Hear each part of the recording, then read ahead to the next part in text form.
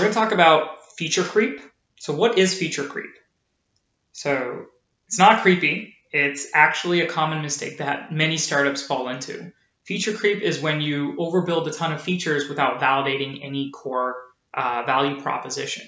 So you end up overbuilding features. You have this idea, you go out, you build this initial feature, you release it out, and people start using it a little bit, you don't get enough traction, and then you realize, oh, if I just go build this one additional feature or two additional features, it's going to magically fix all my problems, and people are going to go and use this product, we're going to go viral, we're going to be great.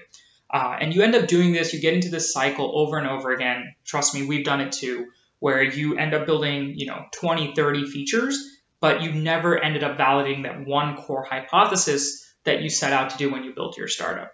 So chances are, if your users are not going to like that one core feature that's supposed to bring them into the product anyway, all these supplementary features that you end up building don't end up solving the core problem of how you get adoption.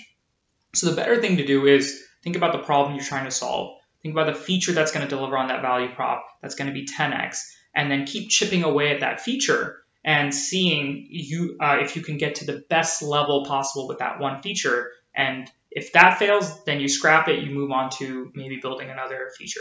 It's all about running experiments early on, and you don't want to get into feature creep where you spend 6 months, 10 months building out a suite of features, but your user's not using any one of them.